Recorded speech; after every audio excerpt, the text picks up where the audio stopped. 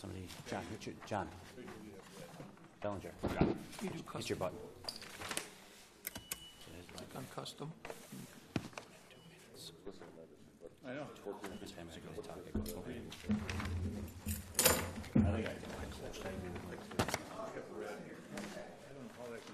This part of red is pretty bad. Hi. Hey, Dale. Yeah.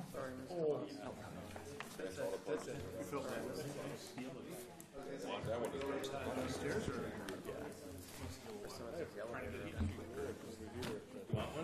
Oh, yeah, please. I was living. Yeah, that's right. She was out there. She very last one.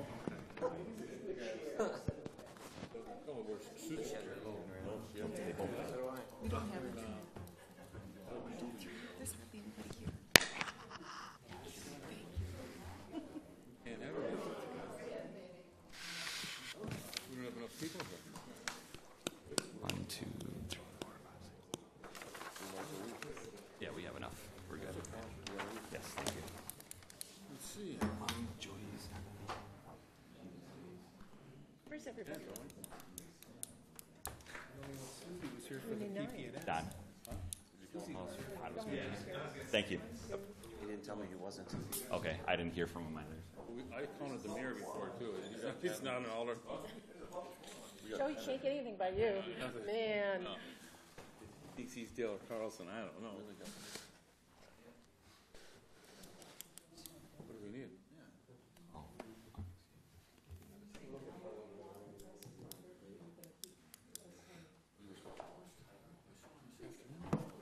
Yeah. What's that? So he didn't know about the meeting? Huh? Not going to be here. I thought he was. All right, I will call this meeting to order. If we could call the roll, please. Okay. Bellinger? Here. Bitters? Here. Warren? Here. Drawn? Excused. Carlson? Here. Damrow? Here. Donahue? Here. Hammond? Here. Heidemann? Here. Herman? Here. Jose? Unexcused. Koff? Excused. Lassard? Excused. Thiel? Here. Vanderweel? Excused. Wolf is unexcused. Okay, we do have a quorum. All righty, if you please stand and join me in the Pledge of Allegiance. I Pledge allegiance to the flag of the United States of America and to the republic for which it stands, one nation, under God, indivisible, with liberty and justice for all. All right, the minutes from March 10th, 2015 are presented. I'd entertain a motion. Move to approve. Second. All right, I have a motion and a second to approve. Any discussion? All in favor? Aye. Any opposed? Chair votes aye. Motion passes. All right, we're going to move on to the public forum. Just keep in mind, as with common council meetings, the public forum needs to be on agenda items only, and we're going to do a time limit of 3 minutes. Do I have anyone here for public forum? Mr. Peters.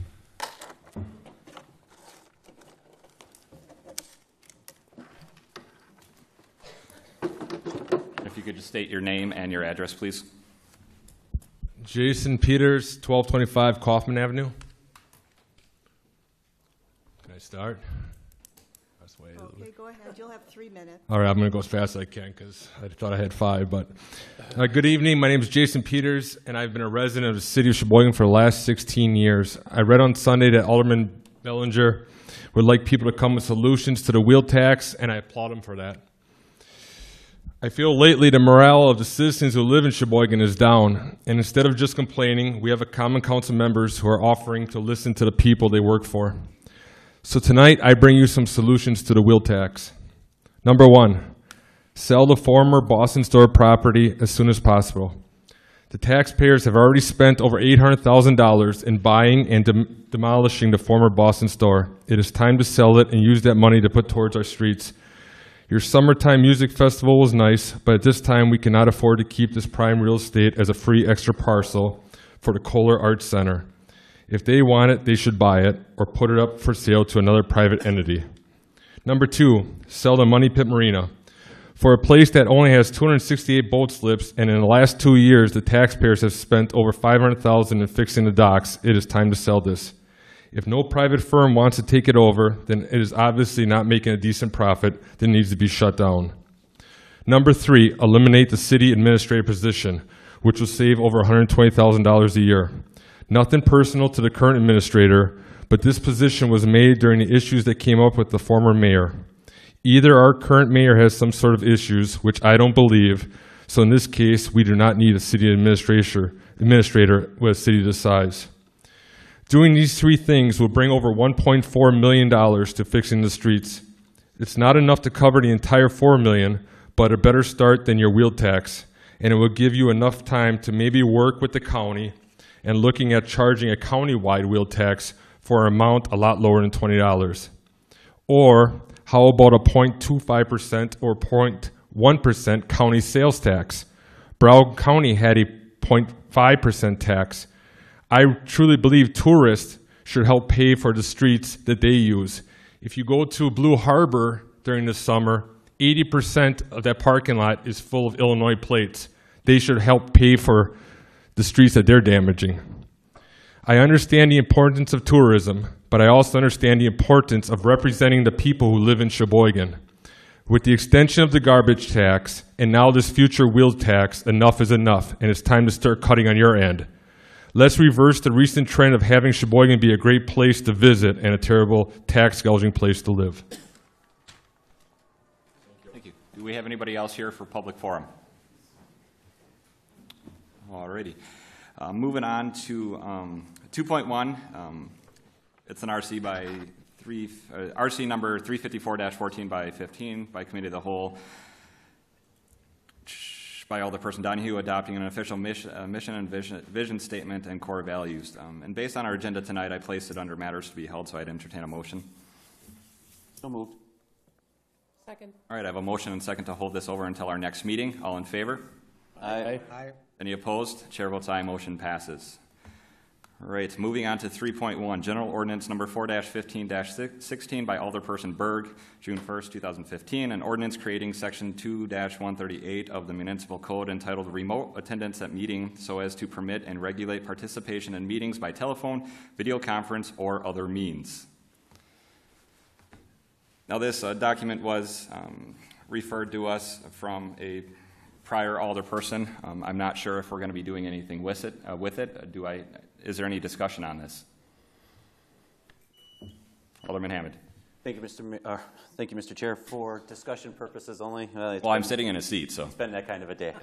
Anybody that attended finance knows. For discussion, I would move to approve. Second. All right, I have a motion and second to approve.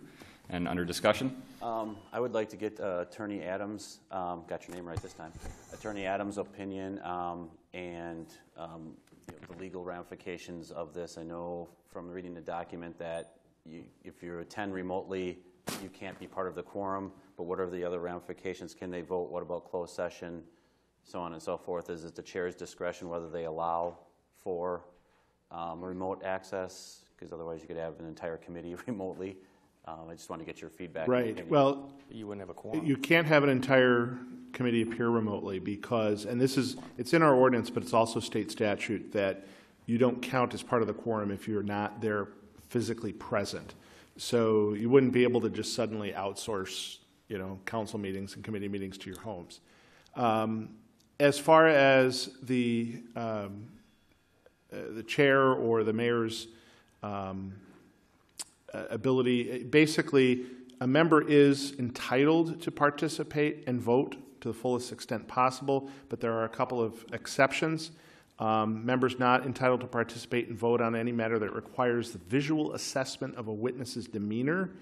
That typically is, you're going to be dealing with quasi-judicial hearings, those kinds of things. You would want people to be physically present. The other is on any matter that requires the visual assessment of physical evidence or exhibits. Again, that's primarily going to be quasi-judicial hearings. However, to some extent that would be at, there are occasionally circumstances where you may have to pass a document around that's not available, and that could conceivably be a problem that would not allow a person to then participate or vote on those matters. Another issue to deal with is you have to have the proper equipment. Is it possible to do? Most likely it's going to be possible to do with things like Skype. The technology is pretty much there. You also have to provide some notice when we know that somebody's going to appear remotely. There has to be, the meeting agenda has to indicate that. Generally you're going to have to provide some advance notice. So this isn't one of these things where you call in 10 minutes before a meeting and say, oh, I don't think I'm going to be able to be there. And generally that's what sub E talks about. You're not able to participate in the meeting if the meeting notice failed to state that the person would appear by telephone or by conference. The other thing is if the equipment breaks down, you're out of luck. You're not going to be able to appear even though you planned on it. All right. Any follow-up questions? I'm good for now, thank you. Your light was blinking, Marilyn? I think that particularly with all of the particular exceptions that are built into the ordinance, that this is a good idea. I think it moves the council proceedings, including the meetings in this chamber as well as committee meetings, into the 21st century. I think most of us who sit on, work with other organizations, participation remotely is sort of a given. I do think there are enough protections here, and I really like the idea that it, it's nice that I like a state statute, but you don't count toward the quorum. You need to identify that you're not going to participate in advance. I actually did this. I didn't participate in a vote, but I was way far away and participated in a salary and grievance meeting via Skype phone, and it really worked very well. There was at no extra expense to the city, there was conference calling equipment that was available, and I think that we could work on it pretty easily. I think it should be the exception rather than anything that happens on a regular basis. We should all try to be here as much as we can, but when the important matters come up or when we're traveling and participating and want to continue to participate, it takes a little getting used to, but I think it's a really good idea, and I think it's something that we should move forward with. All right. Thank you. Alderman Bellinger. Thank you, Chairman. For Attorney Adams, I'm just curious, when was the last time that the state statute was amended to address the technology? And if I may ask a follow-up to Chairman Carlson, if he has any inkling of any revision to the statute moving forward in the next legislative session to bring the state statute even further up to date with technology that's available? I don't know that question off the bat, but I do know it's not in the state Senate you can call in remotely and you can vote over the phone. So there is precedence for it at higher levels of government, especially within the state. The Assembly cannot, but the Senate can. But I defer to the other question. Yeah, as far as when the state statute was last changed, I don't know that for sure, but it's been a while. If you look at the statute, it seems to assume telephone participation, but it was written at least with enough forethought that you can talk about video conferencing and that kind of thing. Most of the language for our ordinance, frankly, I looked at other communities that are doing this now and looked at their language to see what they were doing. And some of those are fairly recent, even within the last year that they've passed those ordinances. Thank you. Any follow-up? No. All right. Alderman Thiel. I should learn how to speak. Thank you, Chairman. I just want to point out I think it's a great idea also. This past year I was in training for work for 6 weeks where I couldn't be here.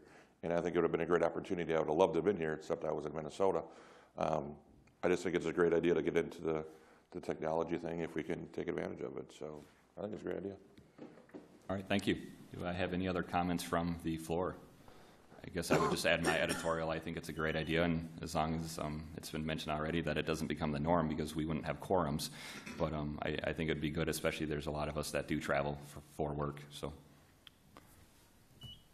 Mr. Hammond. Thank you, Mr. Chair. I guess one follow-up. I think it's a great idea, and all for technology, as Dave knows. Anything we can do to bring us into the 21st century, I'm all for. I just think we need to make sure that we have the right protocols, so who's ever chairing the meeting, right now we hit a button and they know we want to talk. When you're on a phone, what do you do? Say, hey, Mr. Mayor, right in the middle of somebody else's speech. So we got to make sure we have the protocol set up to be able to deal with that, so it doesn't, get fairly chaotic. We can certainly vote via our iPad or Chromebooks for those that are using those. As long as you have a Wi-Fi connection, you can log in and be able to vote. It's just, how do you continue on a committee meeting or a council meeting, with the quorum and making sure everybody gets an opportunity to speak. So that would be my only concern. I'm certainly going to support it, but we need to make sure we have the protocols in place, and if that means updating technology, then we need to update the technology we have. So, thank you. Absolutely. Mr. Bellinger. Thank you, Chairman. My question, Don's comments made me think about it, and I'm not sure, Attorney Adams, if you know the answer to this or not. Would you envision the committees then conducting their business on board docs and, going and voting via the board docs and doing it that way then to accommodate this? Yeah, I don't know if we're ready to do that. I would defer to IT whether we're actually ready to do that with the committees. I suppose that's one way to do it. Another way to do it is you just simply have, if you've got teleconferencing Skype, you should be able to at least give the high sign to the chair that you want to speak. And correct me if I'm wrong, but one of the ideas behind getting the Chromebooks was to eventually use them in committee meetings, especially in a voting capacity. I just think we haven't gotten there yet. I think it just involves training whoever's clerking the committee to teach them how to use the setup. Is that correct? I'm deferring to our IT director here. Pretty much a lot of our standing committees are already on board docs for, as you see them posted, for minutes, for agendas and such. That, if they bring their Chromebooks or devices to the meetings, we could vote. It could be brought in, but a lot of the times we don't because there's only a couple agenda items, so it's quicker to do the manual method, but it could be done. And then if the few conference rooms that we do have, if they're not already outfitted with speakerphone capacity and or video, we could do that relatively on the cheap? Yes? No? Yes. Okay. Yes. Thank you. All right. Mr. Heidemann. Thank you, Chairman. Not that I'm against technology or anything, and I don't have dinosaurs in my neighborhood, but Really? I guess if I was running for public office, and I went to my neighbors and I said, and you know what? I'm not going to be at that meeting. They can contact me. I'll be out of town. I think there's still those individuals or constituents and citizens of Sheboygan that want to see us at the meetings. That's why we run. I mean, again, technology is great. I don't think it's, and again, I've missed my meetings too, but I make every effort because I hold a public office to be at the meetings I'm supposed to be at, and not having to make sure that it might not coincide with my schedule, but I still want to represent my constituents. I think it's more important for us to be there to see what's happening and to show our constituents that we will attend the meetings, physically attend the meetings. So. Absolutely, and I wouldn't disagree with you, and that's why it's been stated numerous times that this wouldn't become the norm, nor could it. And obviously, as you know, once you're elected, it's a 2-year term here, so things change sometimes, such as Alderman Thiel got a promotion and he had to leave for 6 weeks. So, I mean, things happen. It's not going to be the norm, and it shouldn't be. I mean, that's going to be the expectation of this body and the leadership here to make sure that people are actually attending. But thank you for your comments, absolutely. Alderman Hammond? Thank you again, Mr. Chair. I don't want to monopolize this conversation, and I certainly understand what Alderperson Heidemann is saying, but I think it gives us an opportunity to better represent our constituents, because if you are traveling for 6 weeks or a week and you can't make a meeting, you can dial in and you can still be engaged and be part of the conversation. I guess one question, Attorney Adams, that I'm not sure we got is calling in remotely, does that have any effect on closed sessions? Given the fact that there's no way of guaranteeing the that there's not someone else around and the Right. privy of closed session. I would say that the best practice would be to not have people participating and voting in closed sessions when they're, participating electronically. So they would have to disconnect at closed session? Okay, thank you. And this is a question for our IT director, once again, not to put you on the spot. With the type of software that is used to call in, usually there's an 800 number associated, a PIN and a password. There's ways to know who's on the call and who's not, and can you kick people off the call? Can you double check that someone's not sitting on during closed session, just in case that is a concern for people? There is software like WebEx or GoToMeeting. If you use something like that to join a meeting, you can see who all the participants are. So if somebody's not on there, then the administrator of the meeting can disconnect them. Okay. All right. Thank you. Any other discussion from the floor? I would just say, if this does happen, if you're on the phone, just make sure it's on mute when you're not talking. But I won't elaborate. Any other discussion from the floor? All right, I do have a motion and a second to approve. All in favor? Aye. Aye. Do we have to do a roll call on this? You're only in committee, so you would not have to. Okay. Because it's just getting referred to council. Just trying to speed things up, Alderman Hammond. Any opposed? Opposed. All right, chair votes aye, motion passes. All righty, 3.2, General Ordinance Number 12-15-16 by Alderperson Bellinger. An ordinance amending various sections of Chapter 2 of the City of Sheboygan Municipal Code to provide for the direct referral of communications, resolutions, and ordinances to committees and eliminate the requirement of a second reading except where otherwise required by law. Alderman Bellinger. Thank you, Chairman. I'm going to ask Attorney Adams to chime in here too and further give some history and background of the ordinance the way it is right now and the intent to go with direct referral. When I first became an alderman, I was just kind of curious why we needed to have 2 readings and why everything, a lot of things, most everything has to lay over for a second reading before it went directly to committee. And I just thought that was a state ordinance or that was the way things went. But in looking into it further, in talking with Attorney Adams, that's not necessarily the case. We don't have to do things that way. And the only reason I want to look at this is to expedite things and not necessarily or not at all try to hide anything from the public. That's not my intent. In talking with Mr. Adams or Attorney Adams earlier today, if there were direct referrals, an alderman would submit a request and the city clerk would send it directly to the committee. It wouldn't show up on the next agenda for the Common Council. But in talking with Attorney Adams, he thought that there should be some type of report that would be generated by the city clerk that would show the items that were direct referred so the public would have notice and know what's in committee right now before it comes back out of committee. And certainly anything that comes out of any standing committee is going to be back on the agenda too. So the intent is to speed things up a little bit. Sometimes this body moves at a glacial pace and I would like to just see things move a little quicker at some times, and that's the intent.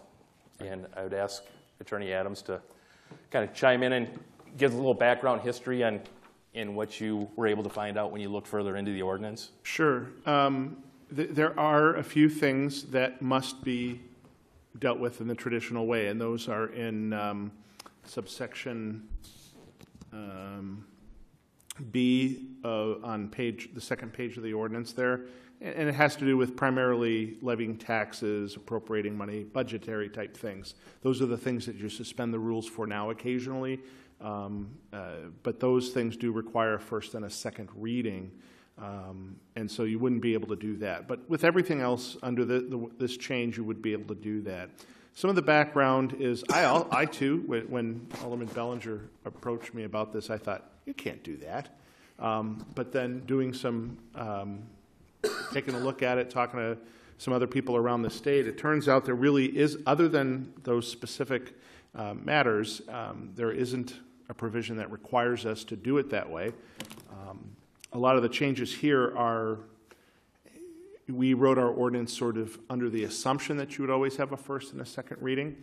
What it appears that many communities are doing is doing their first and second readings at the same meeting, which in essence really is hiding things from the public because they're not going to committees, and that would not be a good practice most likely. So this at least gets you to the committee before it comes back to council.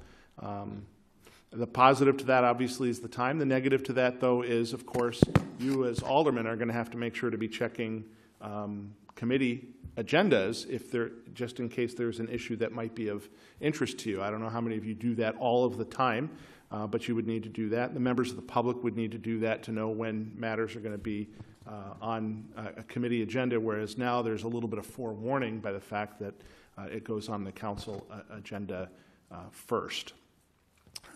In essence, you know, you just kind of have to weigh whether that is less important than the efficiency that you gain by not necessarily having to have everything at committee. And then what Alderman Bellinger was talking about is most matters that would go to committee would likely get reported out at the very next meeting. They're going to be on the council agenda.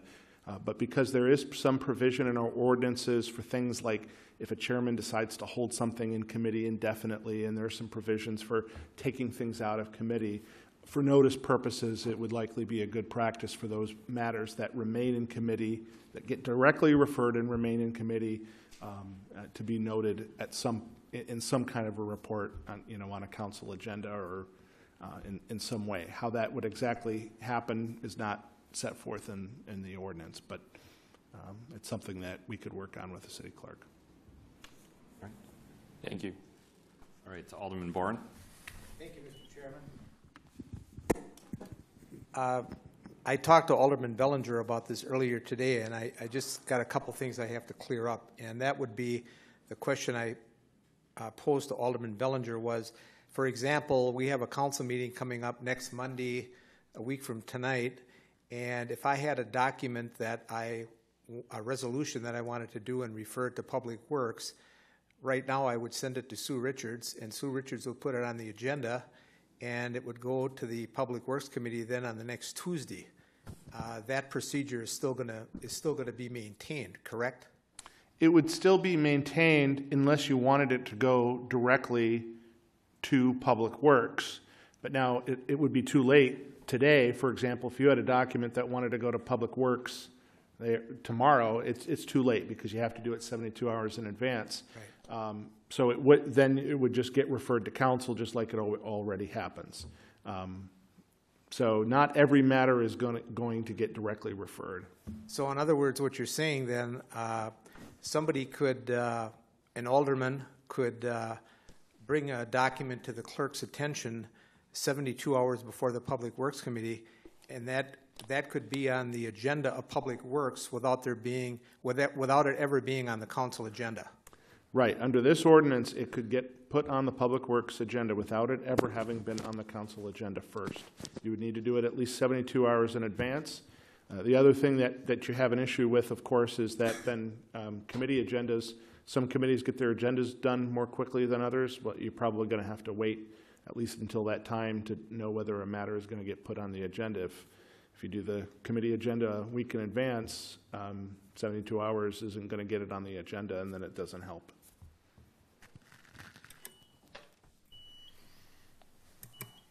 Lots of lights. Alderman Bitters. Thank you, Mr. Chair.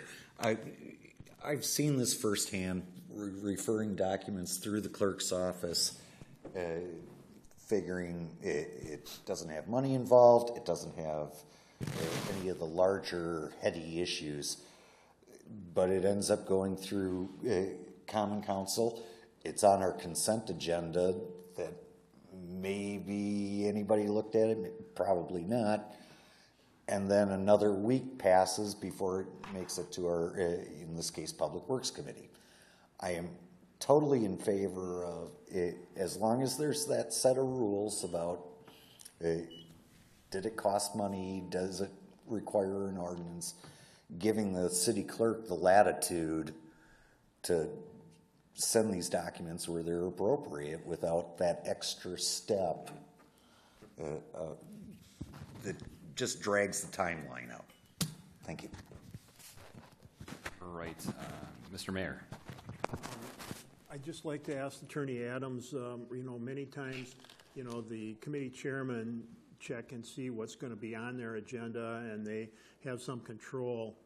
Does this remove some of that control from the chairman of that committee?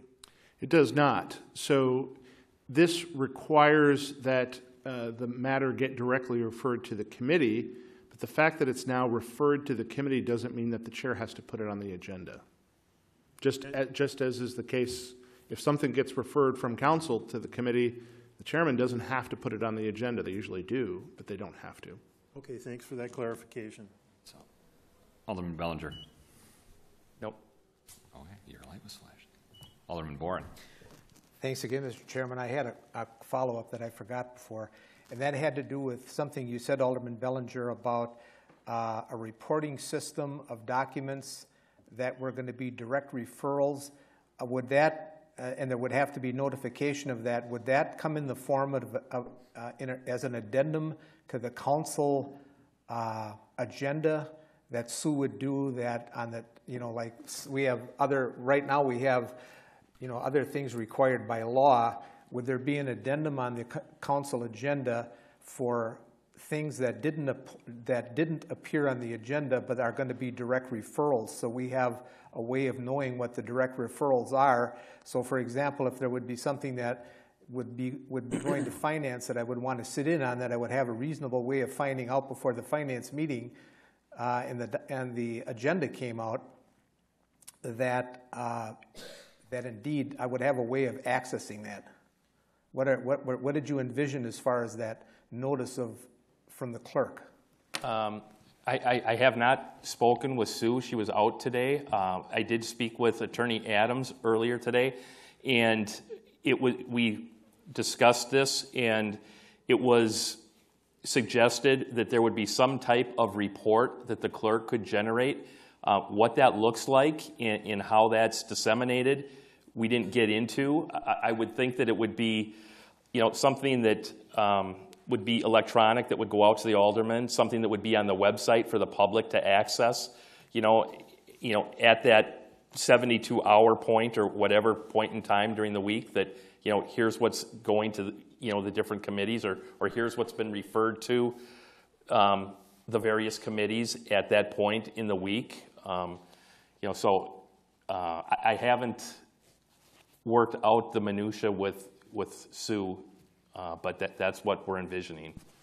And if you can correct me if I'm wrong. What we talked about, I guess directly on point to your question, what we kind of talked about is that every council agenda, there would at least be a listing of items in some way. So if something got directly referred, let's say to Public Works, the next council agenda would show that item, either naturally because it's come out of Public Works, or because it got held in Public Works, didn't get acted on, it would get listed there. But there's nothing in the ordinance that would say that prior to a meeting to which something would be directly referred, that there would be some kind of notice to everybody. The primary way to do that would still be via looking at the agendas. Sort of the way that happens with non-document matters. Right now, some committees will occasionally put matters on their agenda that aren't documents, just for discussion. But now this allows this to happen also for documents. And this doesn't and cannot affect the 24-hour rule for open meetings.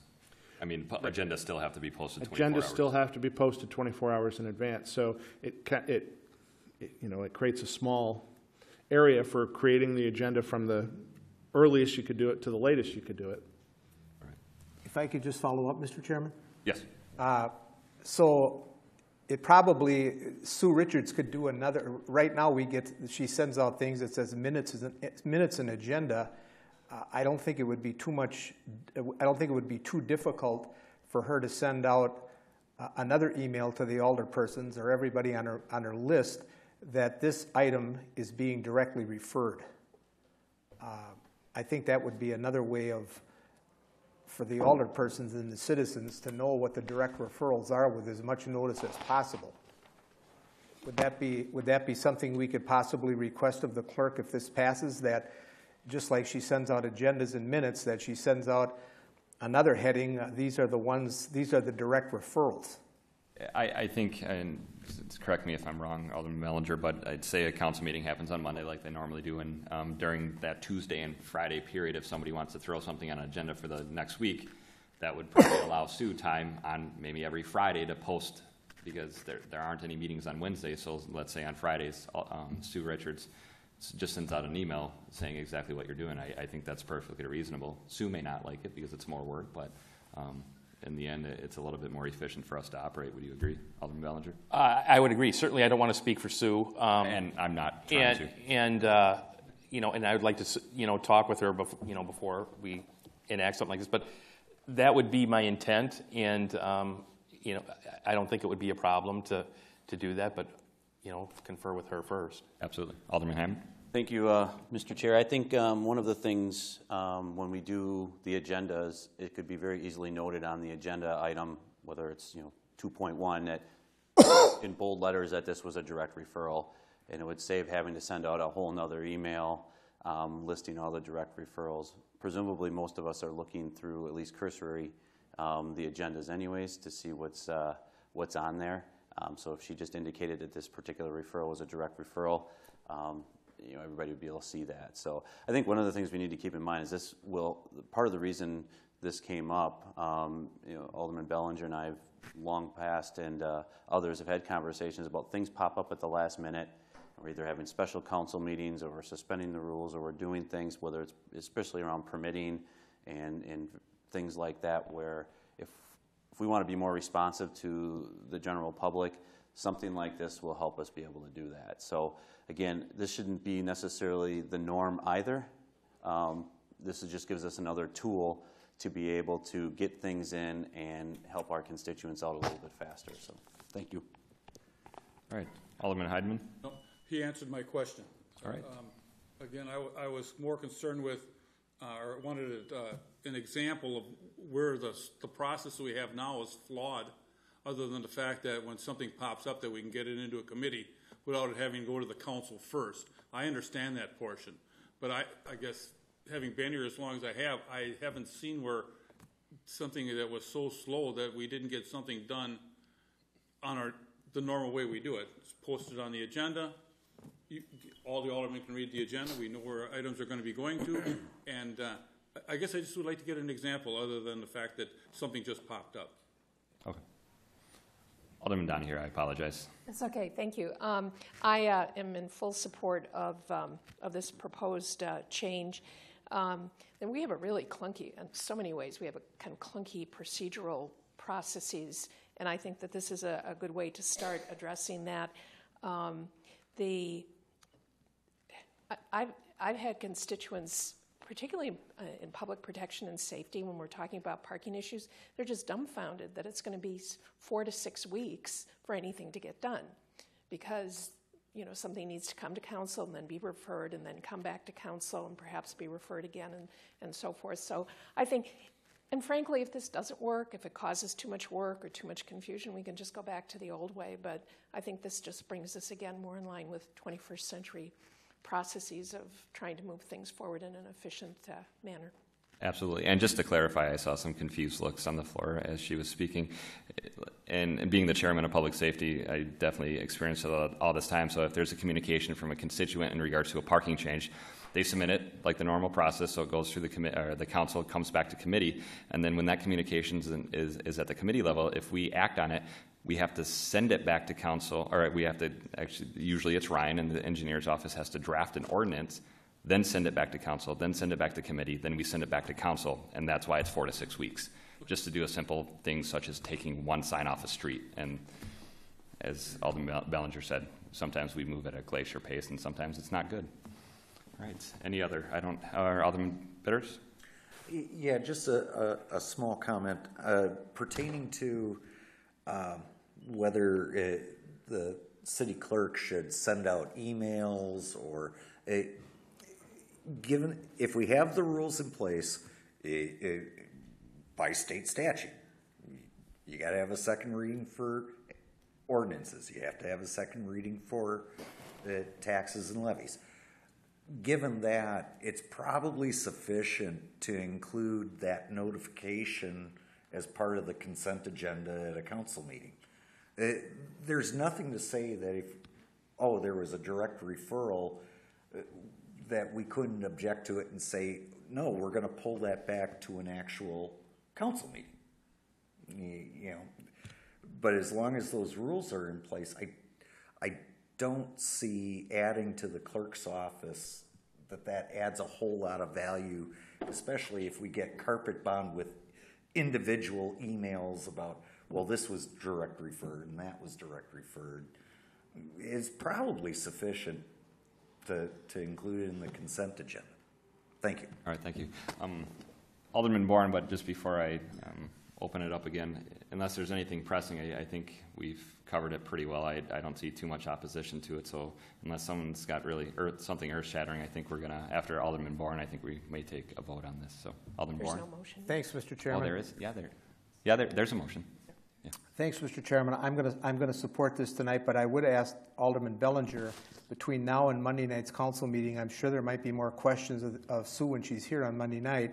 If you could ask her how she would like to handle these direct referrals as far as notification of the council, and so she's not blindsided, so she can answer that question Monday night, if you'd be willing to do that. I tried to get a hold of her today with some questions, but she wasn't available. But if you could do that, I would appreciate it. Absolutely, I will take care of that. Thank you. And it turns out I'm imagining things. We do not have a motion on the floor. Thank you. Thank you.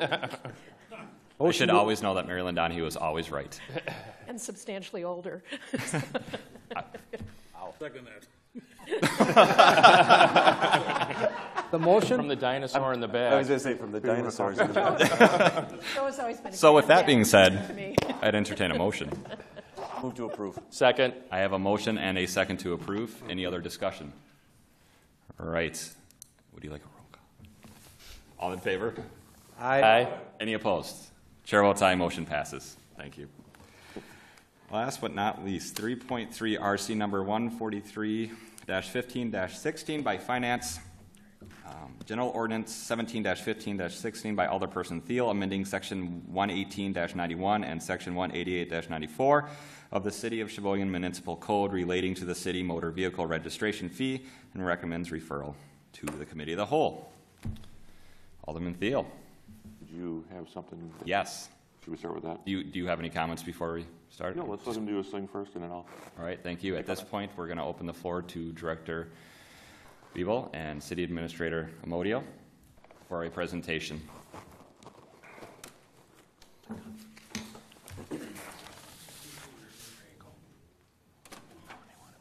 Thank you.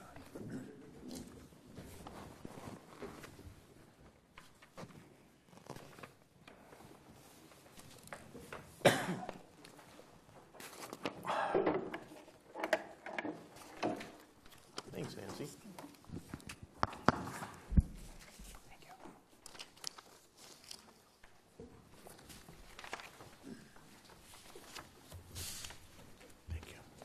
Okay, Nancy's handing out basically the presentation, which will also be on the screen, but sometimes it's easier to follow along with hard copies.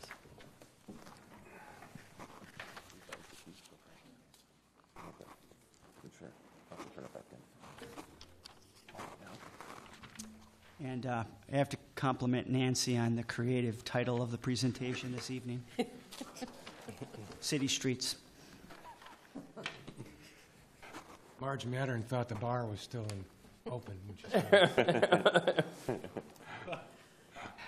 We're going to do a two-prong approach on this. I'm going to give basically a background of the state of our city streets, where we're at currently with our inventory, the importance of maintaining this critical asset in our community, and then the next phase will be with Jim and talking about funding alternatives and looking towards how we're going to do that in the future. So the first slide that you see, and I think you've seen this in other presentations that I've made, basically is a graph showing your pavement condition on the left, 10 being very good, 1 being poor, and the bottom going horizontally out is time. And over time, your pavement will begin to deteriorate or fail. The top section between the 10 rating and a 6 rating is your excellent to fair, good performing pavement, I would say. What happens is over time is you get to a point of around 10 to 12 years, even to 16 years of life expectancy, where regular, ongoing, general maintenance is effective. It basically extends the life of your pavements. What occurs, however, if you miss that point where you're not doing your routine maintenance, is it dips below and your pavements will deteriorate at a quicker pace, therefore more expensive to repair. Anywhere from 3 to 4 times more expensive. So that just giving you a perspective of that philosophy of what we try to do. So you go out and you do your crack filling, your pothole patching, maybe some seal coating, those types of activities, though don't appear to be big ticket items, are doing a lot of good that is visual, let's put it that way. However, it is a tremendous program in terms of extending our life and doing it at a cost-effective manner as well. The next slide. We're going to get into our pavement ratings of where we're at currently. As of 2013, we will be finishing up our pavement ratings that are due by the end of the year for the 2015 and 2016 reporting year. But what you'll see in this chart is our failed pavements are rated 1, again, excellent, a 10. And what you see is that fair are basically failed and poor, which would be ratings 1, 2, and 3s. There's really only about 6.6%, almost 7% of our network is in that category. By far the largest amount is in the fair category, which is the 4, 5, and 6 range. That's at 51% of our network is in that area. They're performing, but yet they're in a lot of cases, they're beyond the routine general maintenance where you can continue to extend the life. They're going to need a more expensive repair. Good pavements and excellent pavements, we have fairly good high percentage of our network. 23, almost 24% is in good condition, and excellent is another 18%. So when you look at it, and then the next chart shows it graphically, you'll see the peak is at 5. And if you go to the right of 5, the 6, 7, 8, 9, and 10, we actually have more of our pavements performing fairly well in our community. Unfortunately, though, again, time is a factor in this. And when you have almost 45 miles of streets rated a 5, if you would draw an arrow from that point and go to the left, that's what time's going to shift that peak to the 4 area, to the 3 and 2, and it gets very, very expensive, as you will see as we continue this discussion this evening, of trying to keep that category 5 and above. So how do we do that? We have quite a bit of different methods and construction methods, but as I mentioned, time. The next slide shows you just a quick comparison. We've been doing these pavement ratings that we report to the state since 2007. So if you look at 2007's ratings, in 2007, our excellent streets were almost 20%. Good was 31%. Fair was at 44.3%, and failed was at 4.6%. Fast forward to 2013. Excellent went down, Now we only have 18.2%. Good went down. We only have 23.8%, excuse me. Fair. What has happened is the good and excellent have now shifted to downward into the fair, and so now we have 51% of our streets in the fair category, and failed has actually increased 6.6% in our community. So time obviously is affecting the condition of our roads. We can, and even currently, as you'll see, even with our current maintenance program, it's not enough to even take care of the good and excellent condition to extend the life. So the next slide, please. We have multiple different types of repairs that we can perform and maintain on our network, and they all have a cost associated with them. So what we did is we basically tried to get this real basic. You take the center line of the street and you measure up the length. And when you take every street in our city, we're roughly 200 miles of streets, just going right down the center, measuring it from one end to the next. So what we've done is we've taken our repair costs and converted them. Typically we'll use square yards of pavement and square feet of pavement and things. What we've done for comparison and for visualization is we just said, what does a foot of street cost for this type of repair? So many of our streets are asphalt. Asphalt over concrete or just plain asphalt. So a typical repair on an asphalt street when it's down in the 4, even a 5, 3, 2, 1 category would be to mill off the old asphalt, basically grind it up, haul it away, and bring in new asphalt. The cost to perform that is $65.50 per foot. What you're looking at is just to mill and fill our streets under the 2013 rating that would fall into this category. It's roughly $10 million. The next category would be the hot in place. And we did that some of this year.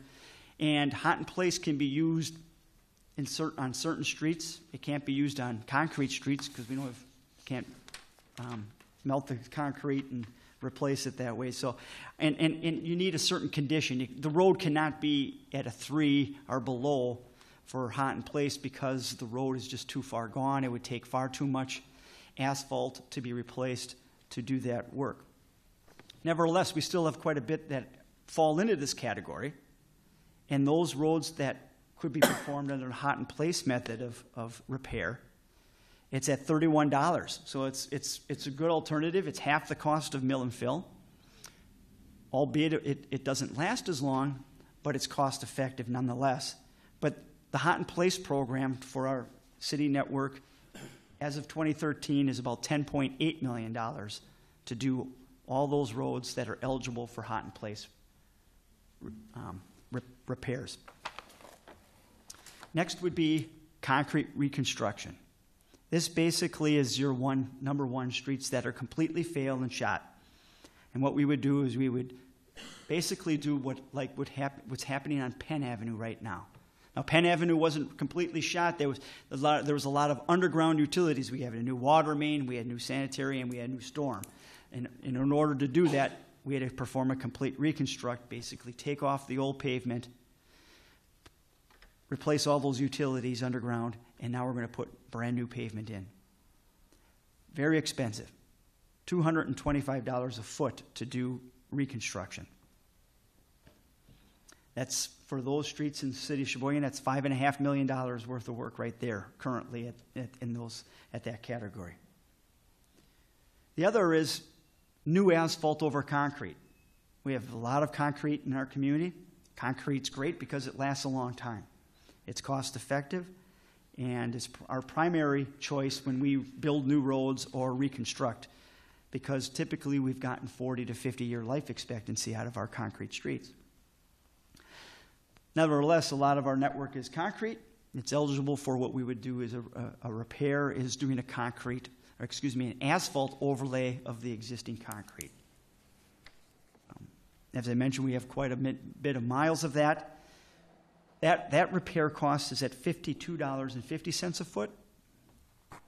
And when we put that figure on what is eligible on our city street network for that type of repair, it would be $18.3 million to do the overlays of concrete in order to bring those streets up to where they need to be.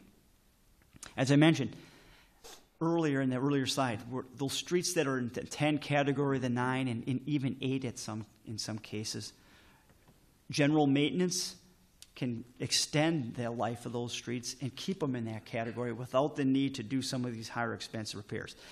One would be such as an asphalt road seal. That costs around $6.20 a foot. If we can get ahead of the game and get those streets such as an Erie Avenue that was recently paved 3 years ago, or Superior Avenue, which is 4 to 5 years, we get in there, we do crack filling, we do road sealing, and do that on a 3-year cycle. That continues to extend the life of that street at $6.20 a foot versus getting into the $31 where you have to come in and hot and place it. Crack filling, again, another strategy that we use is $5.50 a foot. So just looking at asphalt road seal and crack filling, you're looking at around $2.5 million right for those two categories. So when we add up all of these different types of road repair and maintenance strategies for our entire network, and what type of strategy we would deploy on the pavement type as well as its condition, the bottom line is it's $47 million. And that includes, as you see in this chart, is that includes curb and gutter replacement, which in a lot of cases, if you're familiar with our streets, a lot of it's non-existent. It's broken away, it's crumbled, it's failed, and that causes drainage problems on our street. Poor drainage also then leads to poor pavements because the water isn't getting off our streets. It's penetrating our pavements. It's causing freeze-thaw cycles where we're getting potholes and premature pavement failures. All of this is based on 2015 prices. So if we go to the next chart in your packet, you see that from this program's laid out from 2017 through 2015. And it breaks down the individual types of repair: mill and fill, hot and place, concrete road reconstruction, new asphalt over concrete, asphalt road sealing, and crack filling. Basically what we've tried to do here is lay out what the annual outlay would be on a program to start moving forward to protect our pavements and get them repaired and get them in serviceable condition for our community. So it basically takes that $47 million price tag, spreads it out over the years through 2025. Any questions regarding the state of the roads and condition and some of the pavement strategies or reconstruction strategies that we've laid in front of you at this point? If not, I'm going to turn it over to Jim to start talking about the next portion of this is the financing of this. I just wanted to know what the term "hot in place" meant. Well, I didn't catch it. Okay. That's a system we used this year where it was a piece of equipment that basically heats up the existing asphalt in place, heats it up. Another machine will come back and scarify and scrape up about the 2.5 inches of the top, and then it relays it, and then we resurface it and roll it and compact it again. So it basically is resurfacing the existing asphalt, and it keeps it in place and recycles it in place. So you're not removing it, you're not bringing new stuff in. It's basically reconditioning and reusing the existing asphalt. It's less expensive, and it doesn't take nearly as much labor as the other process. But it can't be used on every asphalt street. There's some streets that are just too far gone, and they still will need the older traditional mill and fill method. Thank you. I'll start on page 8, tax levy. Our current levy is $21.7 million.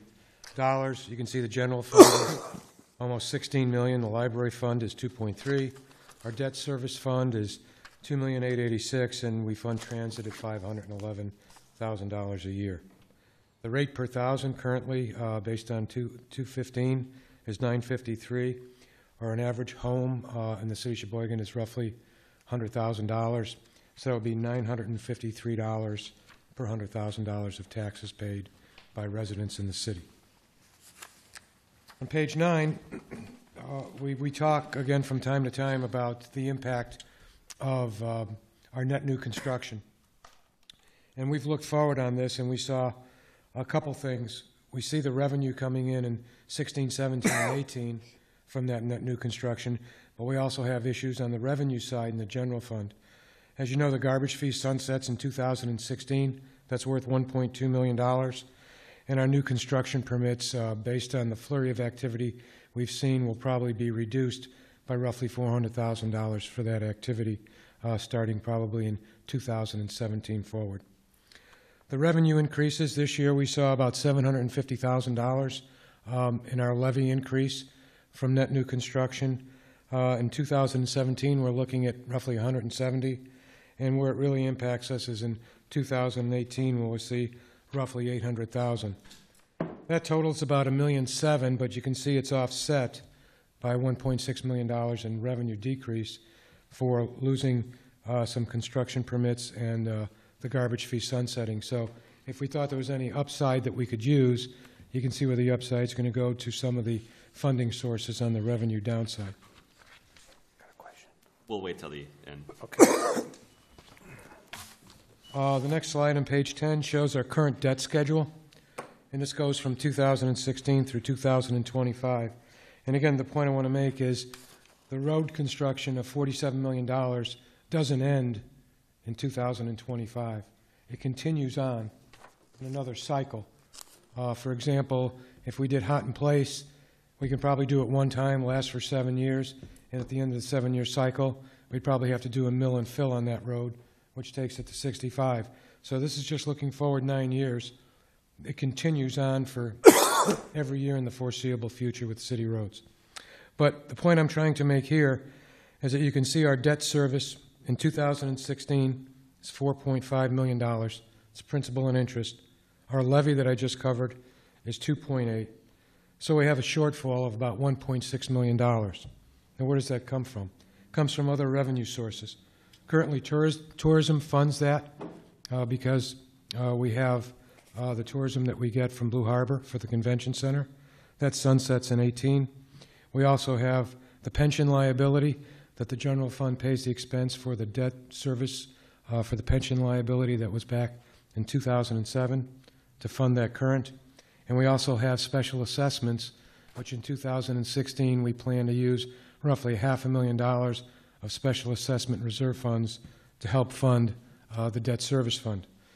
But you can see most of that goes away, and by 2020 we have a problem in debt service of roughly $427,000.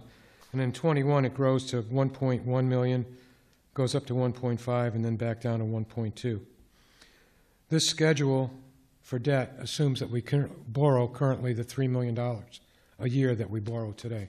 $2 million for general fund projects and capital, and $1 million for motor vehicle fund. We also base this on roughly a 3% interest rate. You know, last time we borrowed was around 1.8, but in the foreseeable future, interest rates are going to climb, so we use 3%. This tax levy in 2021 will have to be assessed, and it'll be roughly a 62-cent increase in the rate, or $62 per $100,000 on home value. So I don't see any way of getting around this. So in 2020 and 21, we're going to have to take some action to put debt service into the levy and have it paid for through taxes.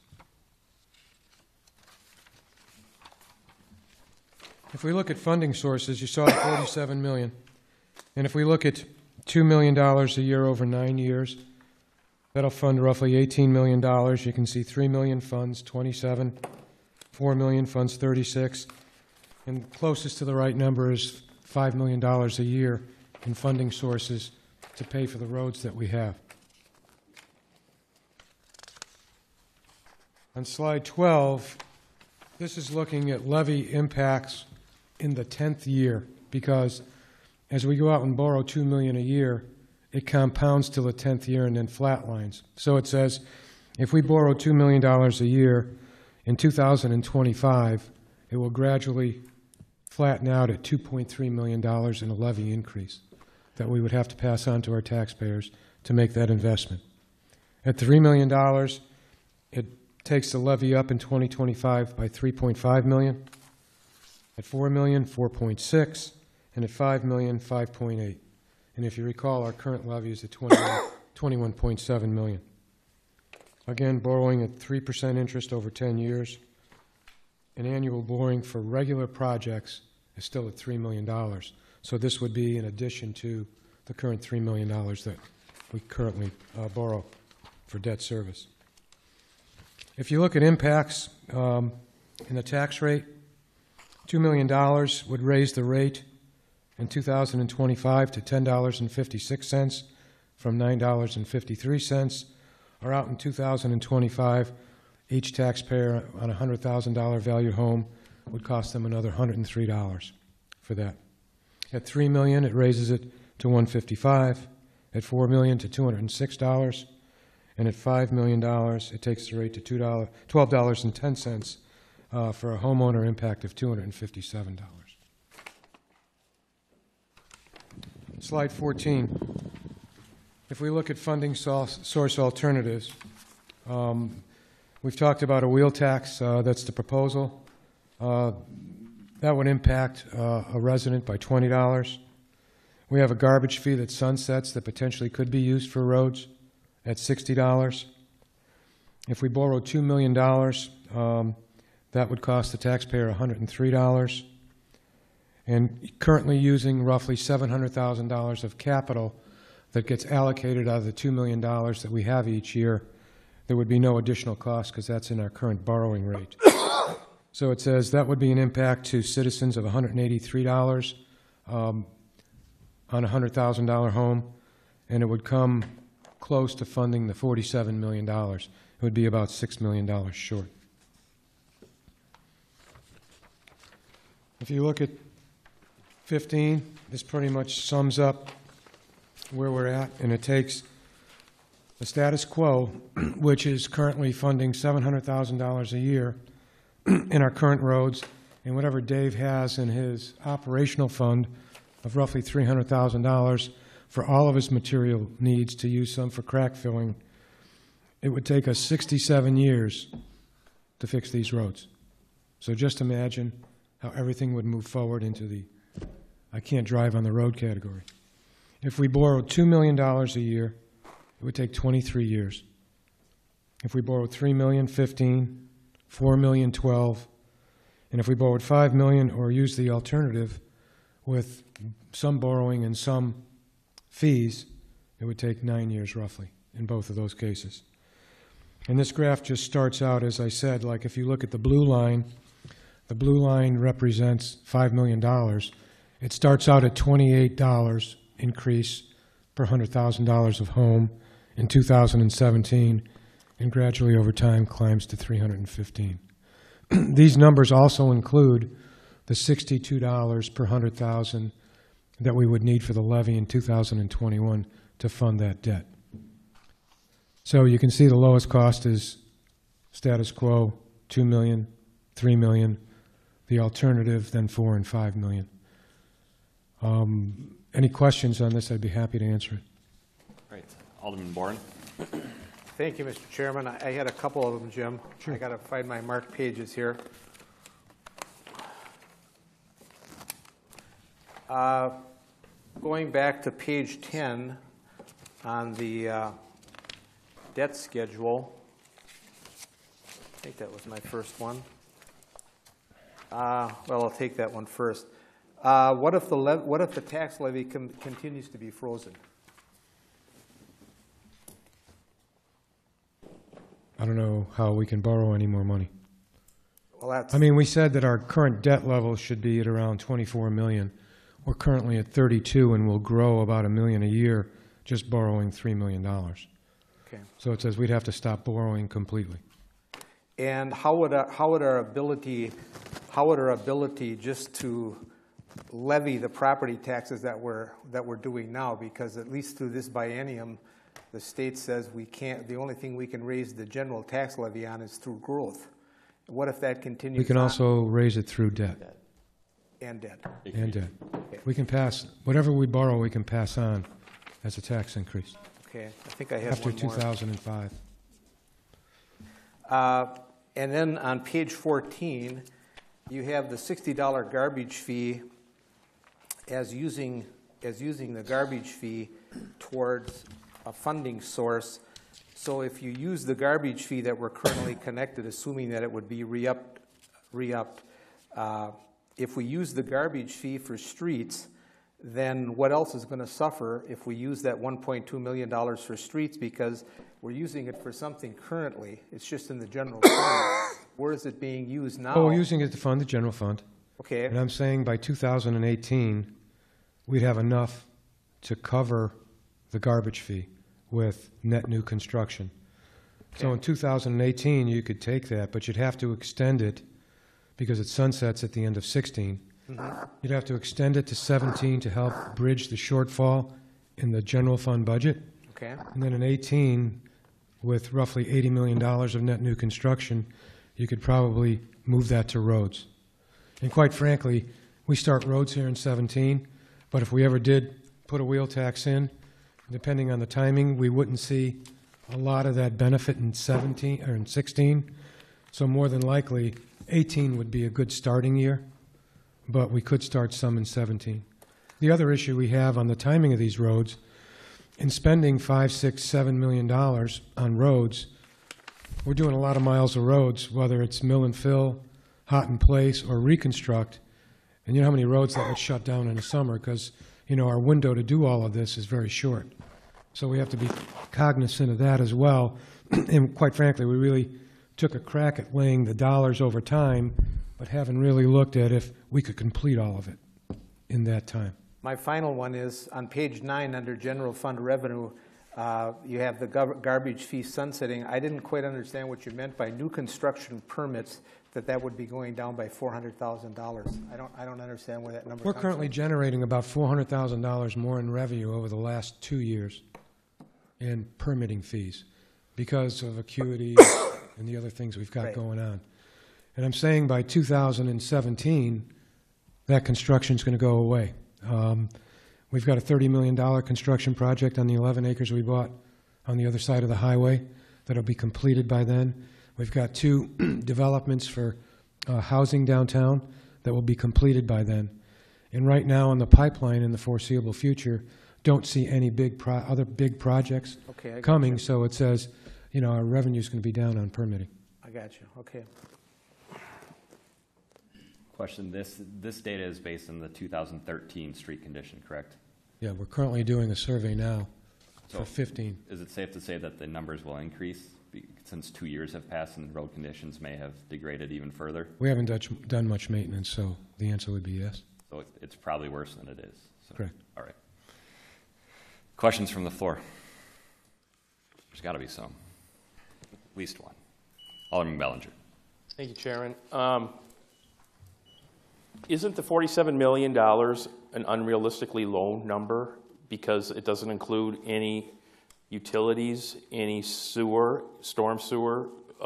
You look at North Avenue right now. You didn't want to finish the complete overlay of that until the water main was fixed.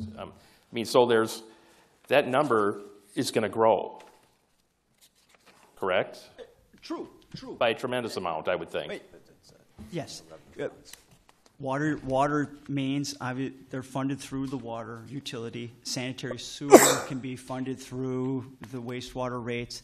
The one that's going to be the difficult one to quantify is the storm sewer. We did include the curb and gutter, but storm sewer, yes, that can at times on projects increase the cost. However, we have done a tremendous amount of storm sewer work and a lot with the flood projects since 1998. So overall, our condition of our storm sewer network is in fairly good condition.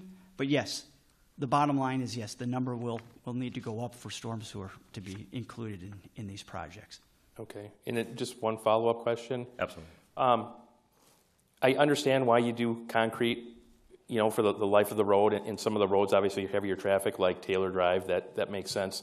Why is a road like North Avenue go from concrete to asphalt to concrete to asphalt? You know, I mean, as you drive down it, it switches all the time. I'm just wondering if it's just the maintenance that was done. It was the cheap way to. Is that the simple answer? A lot of it is maintenance. If it really is concrete from 3rd all the way to Taylor.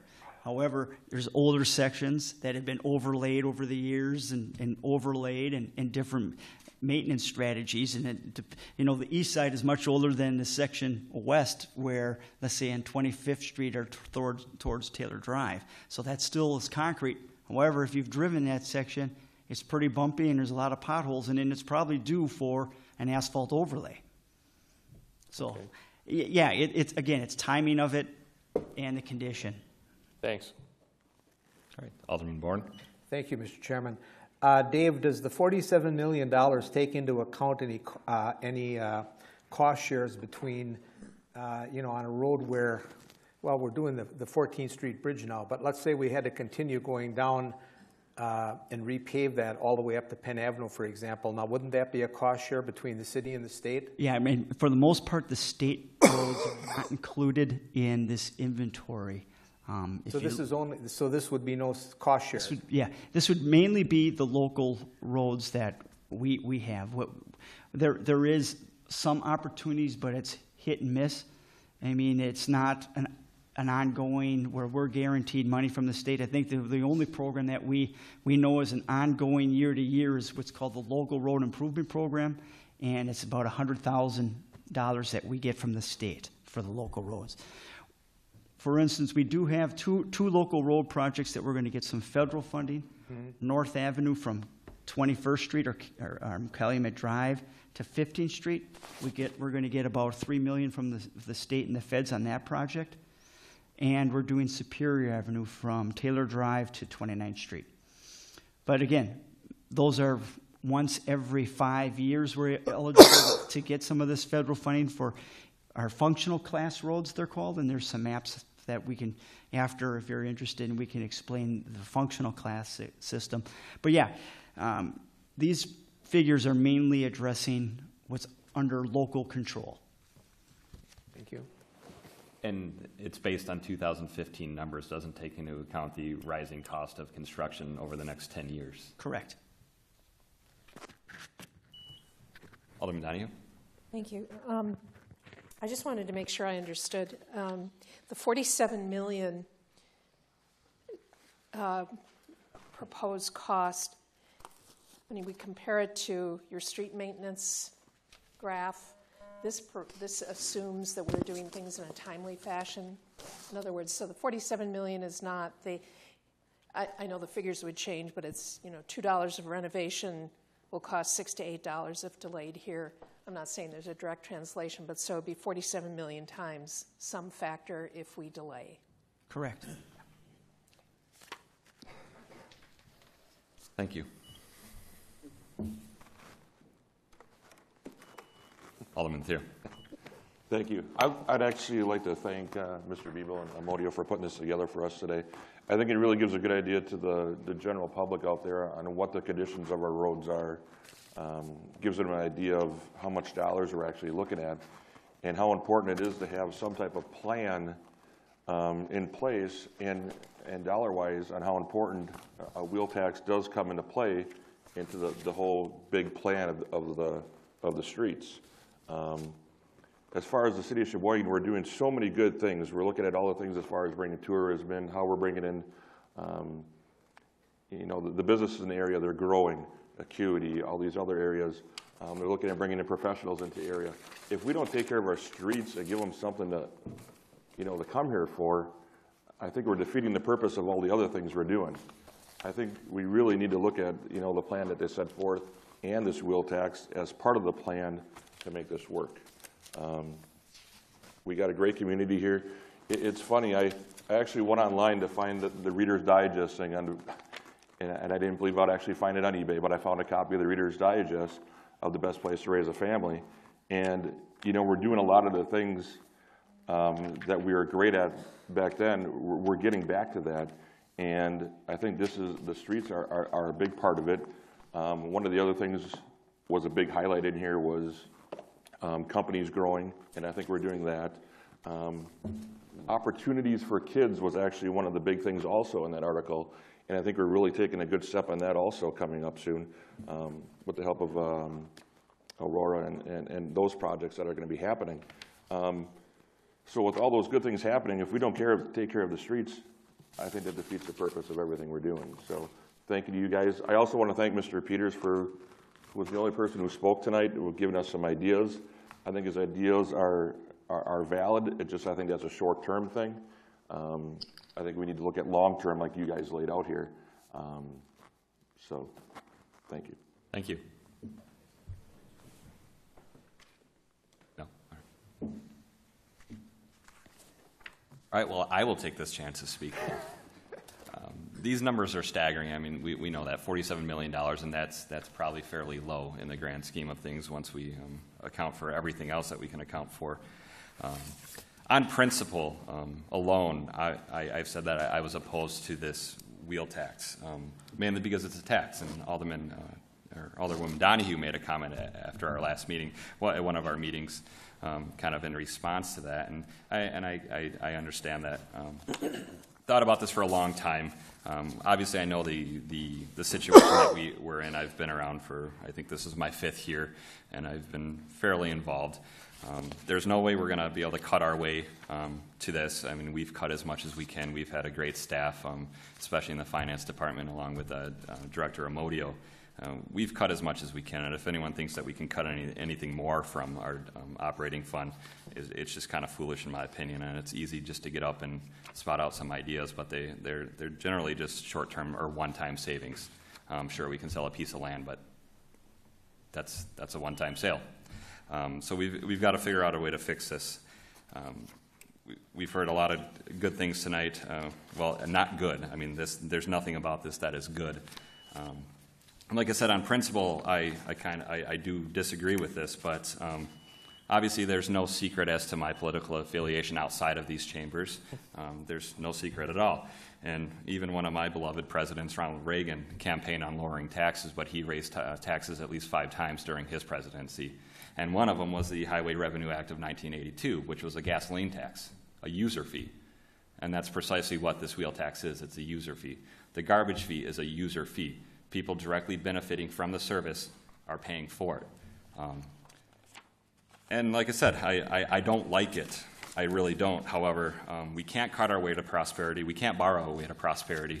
There's actually a funny quote I heard this morning and other thing. I forgot who said it, but in regards to the transportation issue at the state level, because this transcends the city and the county.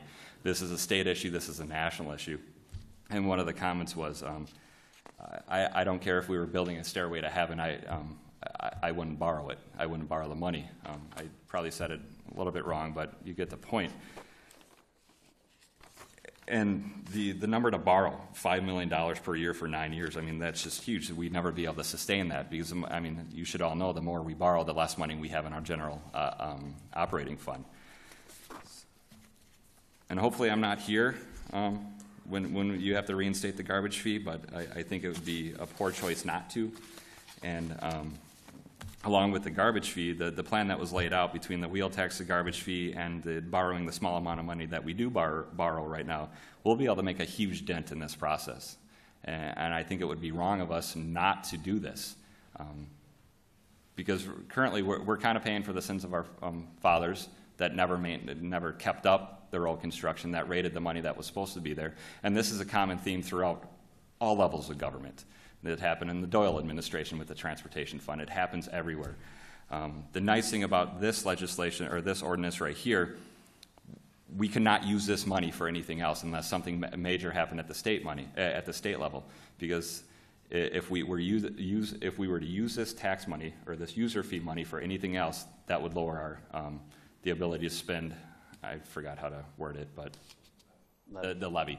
So truly, this money could not be used for anything else. I know that's a common complaint against the last time the wheel tax was instituted in Sheboygan. It was used for other reasons.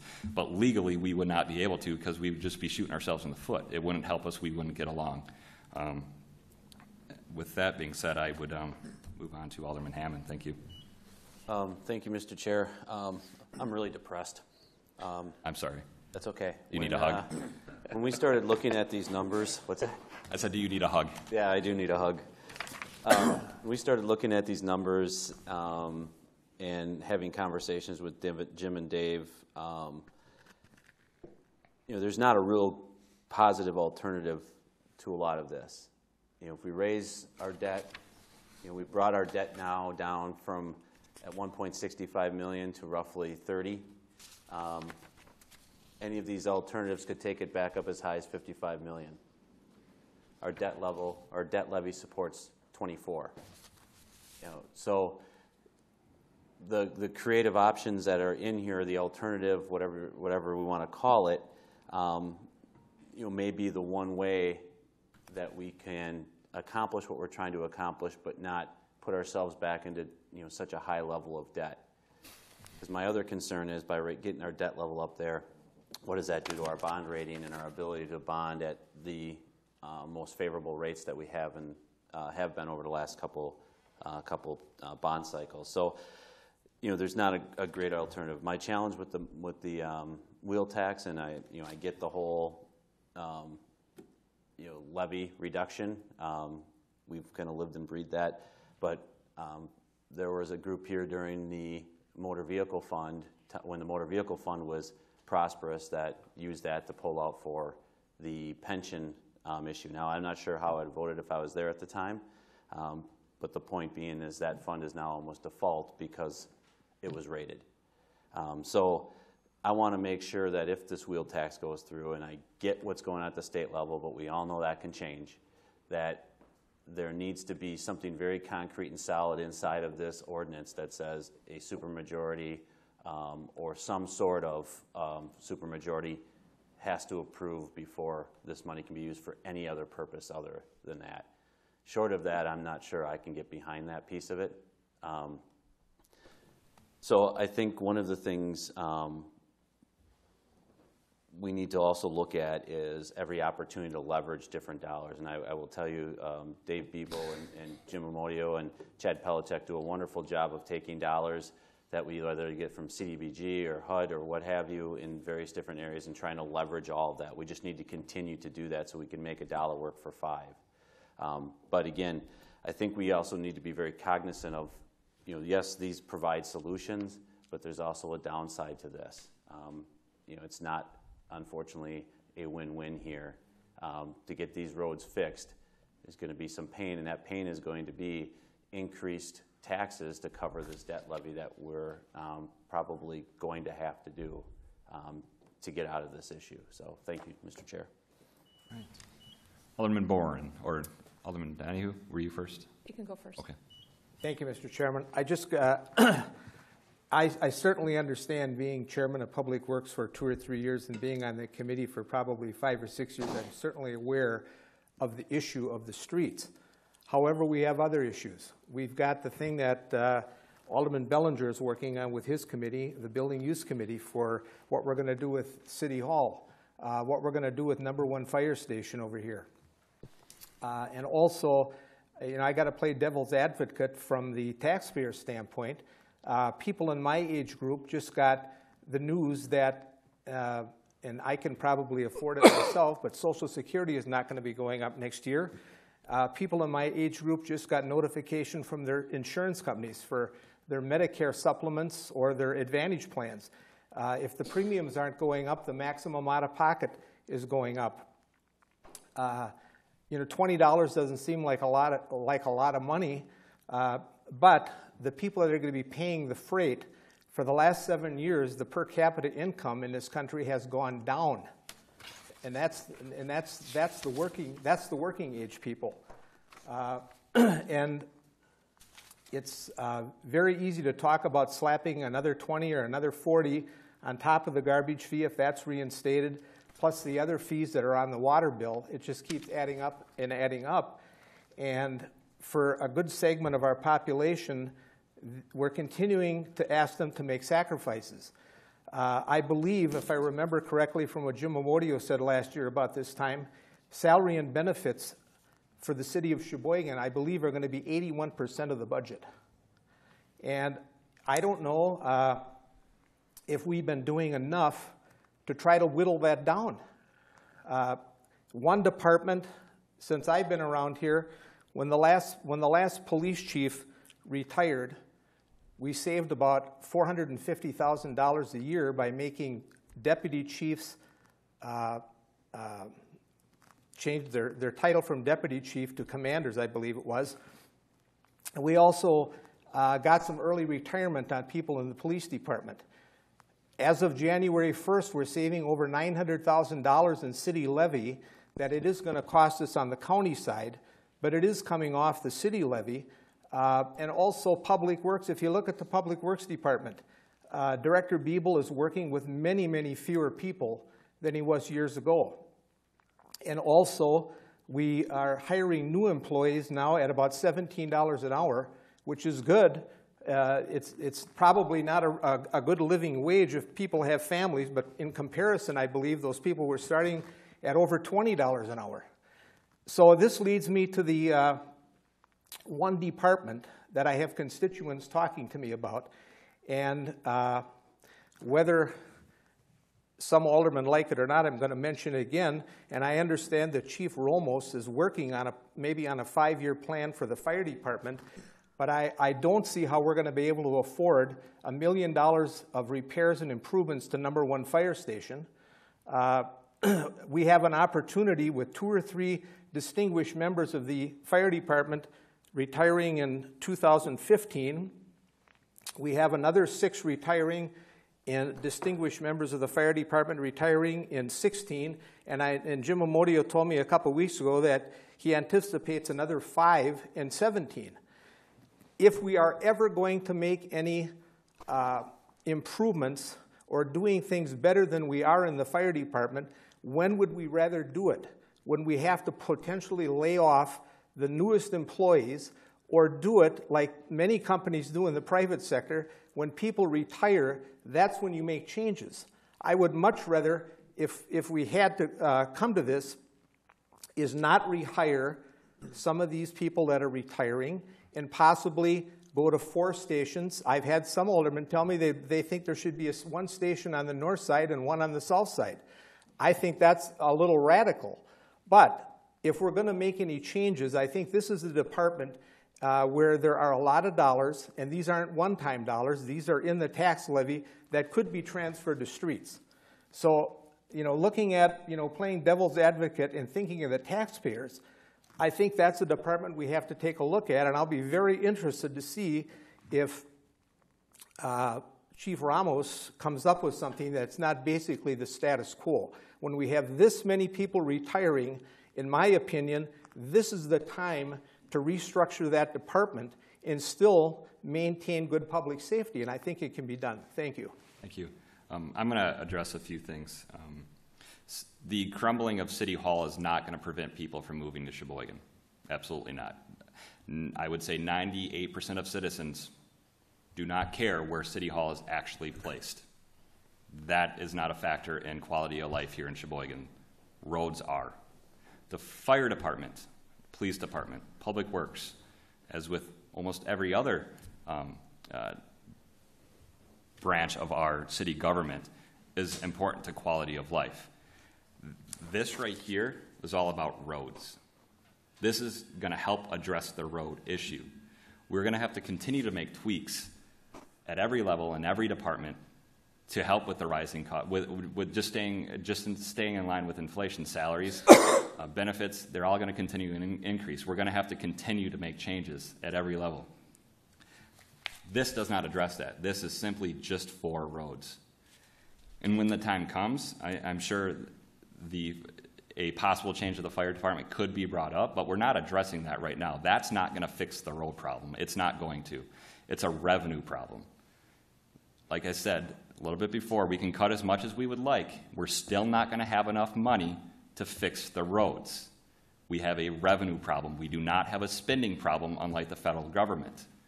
We're on the other side. We need to raise money, whether it's a tax, a user fee, whatever you want to call it. That's the issue that we're addressing here. That's one issue, the roads. And as we move forward, we're going to continue to look at health benefits. We're going to continue to look at retiree benefits. There's a lot of things happening at the state level and at the federal government that are going to affect what we do. There's less money coming in from the state. There's less. I mean, heck. I mean, I don't even know how the federal government is operating right now. If you look at the numbers, it's astounding. So of course, we're going to have to continually to make changes in every department when it comes to staffing. That 81% number that is always thrown out. We are in the service business. Every branch of government is in the service business. We do not produce a product. So of course our salaries and our salary cost is going to be 80 to 90% because that's the business that we're in. Short of cutting half and the other half of our city departments, I mean, where else do you think our cost is going to come from? That's a frustrating part. The fire department. And I've been a staunch supporter of the fire department since day one. I always have been. I always will be. They do a great job. They do a great job with the money. The ambulance service brings in money to the general fund, regardless of whether you want to admit it or not. It's, what, $700,000 last year, Mr. Modio? Granted, I know we're not talking about cutting the ambulance service, but okay, let's cut 6 firefighters. It's going to affect service as a whole. Let's just say we get rid of the ambulance service. There's a $700,000 hole we need to recoup. Once again, revenue problem, not a spending problem. This is step one of a larger picture that we need to address. Thank you. Alderman Dining. Okay, and I'm just going to redirect us back just a little bit more practically. Thank you. As Alderman Thiel said, I really appreciate this report. I appreciate what Dave and Jim have done here. This is really, you know, I've looked at the other stuff that Dave has done, but this is just very informative. And that leads me to my second point, which is it's really pretty clear to me that a wheel tax in this respect will be a positive revenue source. I understand Alderman Hammond's concerns. I think Section 118-94 sub B really is fairly explicit language that indicates that all monies remitted to the city through the wheel tax shall be directed for the use for the operation and maintenance of streets within the city. If we need something even more specific, I would certainly cheerfully support that. But spoken by an attorney, 118 sub B. Well, no, it's Section 2 of the proposed. I know, I'm just okay. But here's the deal. I think this brings into sharp relief that we need to continue to look for other sources as well. So the wheel tax is helpful, but I think that looking on a broader scale of you know, what Mr. Peters was talking about, one of the things that we may want to sit down and talk with other government bodies about is a potential for cooperation, what could we look at in terms of a sales tax for the county? How would that money get divided up in terms of money? I guess what I'm saying is that in addition to the wheel tax, we really should be looking at some other alternatives as well.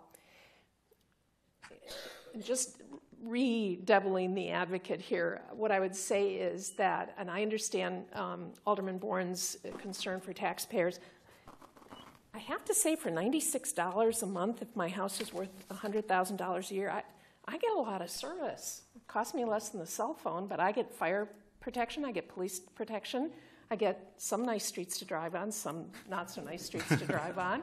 I have great parks, I have a world-class library, we even maintain a cemetery. For $96 a month, that really seems to me to be a pretty good deal. But I think that the reason that we're in this pickle is because we haven't been thinking of the taxpayers. We've been thinking about, let's kind of bury our heads. Average road repairs, according, if you'll remember when Todd Berry came in and spoke at the last committee of the whole meeting, the average road repairs for an individual's car because of bad roads in the state of Wisconsin averages $793 a year. Now, for some of us it may be more, for some it may be less, but nonetheless, bad roads really do cost a lot of money, and I think that this wheel tax is a good first step.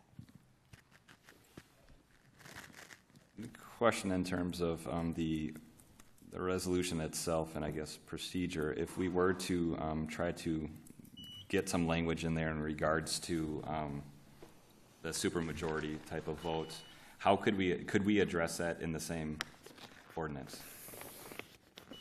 You could amend the ordinance. Okay, and just have that as a, like, because right now subsection C is based on the current state law, but trying to add in another provision saying if state law changes, it would require a supermajority to raid the funds, because that's what they would be doing. Well, yeah, I mean, subsection C is there regardless of what the state law is. Okay. The state law is an additional protection on top of it. So you would have to amend C, and the state law would have to change in order for you to raid the fund. Okay, thank you. Alderman Bourne. Thank you, Mr. Chairman. I'm going to have to rebut a couple things that you said. First of all, Jim Amodio is standing up here last year at this time. I asked him a question on ambulance revenues. He said that if he included the cost of the salary and benefits of all 21 paramedics, and that says nothing about even any management time, that the ambulance service would be losing money. Okay? I'm assuming, and I'm not proposing it, but I'm assuming that if the ambulance service went away, and through this reorganization, if it ever takes place, we get to lesser stations, we do not need the number of people in the fire department that we have right now. Because if we didn't have the ambulance service, we wouldn't need as many paramedics as we have right now. And if we go down to 4 or 3 stations, just like if we close station number 1 out here, that means that no longer has to be staffed. So it depends on how you look at the numbers of the ambulance service. But I'm just going by what Mr. Amodio said up here last year, that if all of the costs of all 21 paramedics were on the ambulance, were treated as an ambulance expense rather than 4, sure, you can show $700,000 going to the general fund, but you're only charging 4 paramedics to the ambulance service. But I'm just going by what Mr. Amodio said last year. All expenses of the paramedics, salary and benefits, the ambulance service loses money. That's all I want to say. Mr. Amodio. I believe what I also said was that if we took 21 people out of 71 and charged them to the ambulance, the fire department expense budget would be $2 or $3 million less. Yes, the ambulance would lose money, but the fire department expenses would be a lot less. Thank you for the clarification. All right. Alderman Thiel. I think we need to keep it on the topic that's at hand, is at the wheel tax. I think we kind of got a little carried away. I just wanted to mention before I did propose the ordinance, and even afterwards, I did talk to a lot of people as far as the $20, and their biggest concern was making sure that it went to the streets. I fielded a lot of phone calls, obviously, after it happened, after it came out that, you know, my name's on the ordinance, fielded a lot of phone calls. And once you explain actually how the ordinance is set up, that the money will go to the streets, almost every one of them, except I think 2, said, you know what, as long as it's going to the streets and not getting raided, I'm fully 100% in favor of it. But they're all worried about what happened last time, that the fund got raided. So I just wanted to add that I did talk to a lot of people, and I think it came down to 2. I didn't bring the sheet that had it written down because I kept everybody's name down that said they weren't in favor of it, but all the other ones, once you told them how it was set up, they're all in favor of it. So thank you. Thank you. Any other comments from the floor? Mr. Mayor. Thank you, Mr. Chairman. I think we had a great report tonight. I thank our Finance Department, DPW, the Administrator's Office, and Engineering for all the work they did on it. One of the things that wasn't brought up tonight is right now most of the things we tax is on our home and the value of your home. And this really takes it to, I think, a little bit true user fee. If we go with the wheel tax, people are going to pay for these road improvements based on how many cars they have and the cars that they drive on these roads, rather than the value of your home. I think this is an extremely fair way to do it. And while it's not, the wheel tax isn't the only part of this, it's the equation. It's the thing that we're considering right now and where we're making a change. So I think it's a very fair way to assess the roads and get this road rebuilding program started. Thank you. Alderman Bourne. I have one more question, and maybe the mayor can help us out with this, being that he used to be in county government. First of all, are there any county wheel taxes around the state? And I guess if we did have a county-wide wheel tax, I think we would end up with what, 33% of the proceeds of that tax? And would that be about the same amount that we're anticipating on getting if we do it ourselves? Mr. Mayor. If I can respond, I'm not aware of any county wheel taxes personally, and I've never heard of a county that has a sales tax or any other tax where they're either giving part of the proceeds back to the local municipalities. During the budget bill, there was a proposal that was circulated that that counties could have a sales tax that they could implement, and then that would be divided up amongst all of the municipalities. And in the formula that they were talking about, they said that in Sheboygan County it would raise about $9 million for a 0.5% sales tax. But then the county got half for their roads, and the rest was split up amongst the other municipalities based on their road miles and the condition of the roads.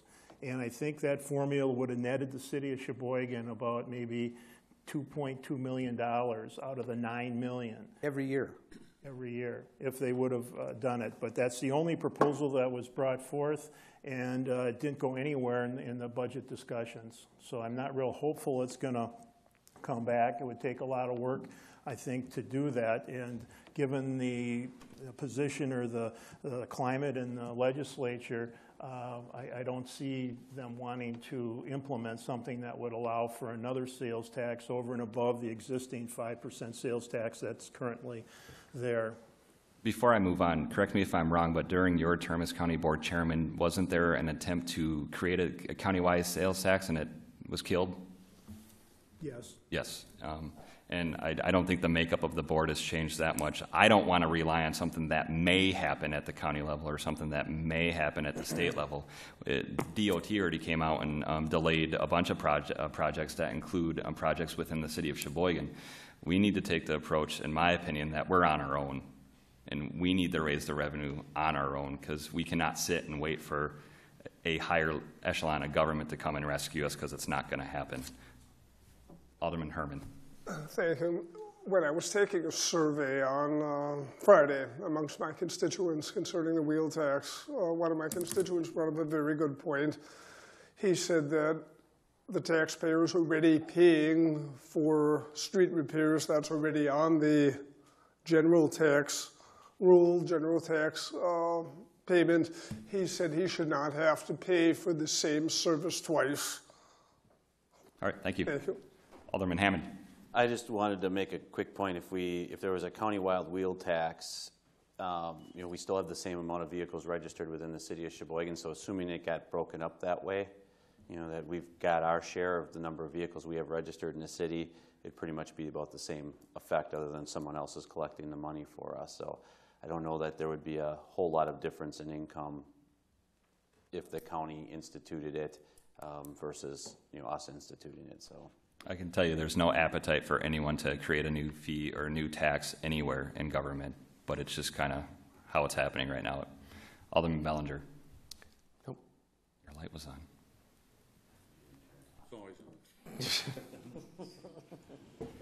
Light bulb above your head. Comments from the floor. Questions from the floor.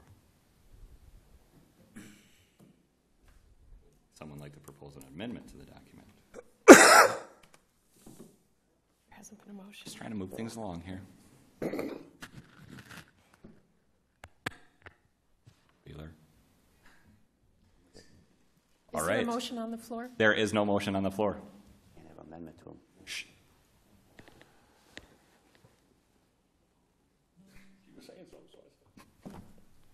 Alderman Donahue. I move approval of the proposed ordinance creating a wheel tax for the city of Sheboygan. Second. I have a motion and a second. Under discussion. Alderman Hammond. Thank you. Although I understand from Attorney Adams that this is probably overkill, I would amend, or I'd like to make an amendment to add that any funds that are directed outside of this require a supermajority of the council to approve. Second. All right, I have a motion and a second to amend the document to require a supermajority to be able to take any money out of the fund for purposes other than road construction. Alderman Bellinger. Thank you, Chairman. Actually, you want to know what the confusion is? It still says Carlson when you hit the button, so it hasn't been updated since I've been there. So I don't, whoever Bellinger is now, that's why the light was still on. That's you. We just switched. That's Mike. Thanks for turning me off. Welcome. My question is with Attorney Adams, is a supermajority, is that the greatest majority? I mean, we couldn't do unanimous if we wanted to? Well, there's two issues. First of all, the motion as you have proposed it actually is in conflict with the ordinance as you have it. So we're saying you can't do it, but if you want to do it, you have to have a supermajority. So it's not consistent with the ordinance. Now, if you were to say have a different amendment that would say the repeal of 11894C must be by a supermajority, you could conceivably do that. And that is the greatest. Under Robert's rules, can you do? You know, I would have to look that up, but I would suspect that requiring a unanimous vote would not be well looked at, but I don't know the answer to that off the top of my head. I'd have to do a little bit of research. Thank you. Alderman Hammond. I would redo my motion using the language that Attorney Adams had so indicated. Second. Okay. Alderman Donahue. I'm just following what Attorney Adams is saying, and I think having a supermajority or any provision that allows the undoing of this amendment, or of both B and C, is actually counterproductive to protecting the fund. I mean, it says it can only be used for street repairs, but a supermajority of us can change that. And so I think, the language in both B and C taken together is so directive as to say, that's it. That I think adding a supermajority actually weakens the protection for the taxpayer. Even if the state law changes, so B is no longer in effect? Well, if you look at B and C together, and notwithstanding the provisions and so forth, and Attorney Adams can correct me if I'm wrong, but I think if we are doing something that is less restrictive than the state statute, then we have some issues. Right. So, I'm happy to support the supermajority piece of it. I just think it weakens the provision. But point of order, weren't we just talking about the amendment is upon repeal of 118 blah blah blah blah blah, then it would require a supermajority. Any repeal of 11894 sub C would then B require and C would then require a supermajority. Legally speaking, you can do that. I think practically speaking, Alderman Donahue has raised a valid concern. Once again, the attorney strikes. Alderman Bourne. Thank you, Mr. Chairman. I guess and I thought about this when I was reading this over today. What would prevent one of us from bringing in a resolution for under number C to use those funds for something else? And if we didn't have the motion that Alderman Hammond is proposing, what would prevent that from just being a simple majority? Well, our levy would be reduced under current state law. So there would be no benefit to taking money out of the fund as long as things are status quo right now. Okay, but then let's say the law changes. I guess that's what we're trying to address right now. My concern would be that somebody could bring in a resolution and just by simple majority without having the supermajority there, that would be my concern. And when I read this afternoon, that was what my concern was.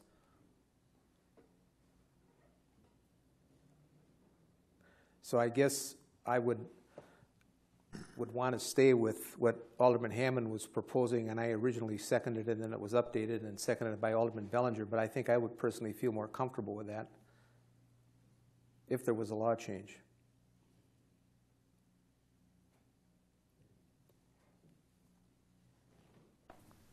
Alderman Hammond. Thank you. Attorney Adams, how do we structure this so that we don't, to Alderman Donohue's point, we don't weaken the current, but put protections in that I'm hoping to have, so that we don't have another motor vehicle fund type issue? But you can do one or the other. Either way, you have some concerns and some protections. So you can add another subsection that requires C, any amendment to C to be by a supermajority, or you can leave well enough alone and leave it as is. You have to make the policy decision as to whether one is weaker or one is stronger.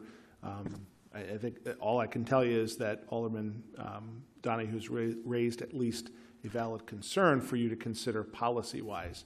Legal-wise, if you choose that you want to have that, it can be done. You can put in a supermajority in order to delete sub C. So as a practical matter, though, if the amendment is upon repeal of whatever those statutes are. So you would put something in that says, if the state statute is repealed, then. Correct. Frankly, your better bet is if the state statute changes, then you come back and you make some changes to the ordinance.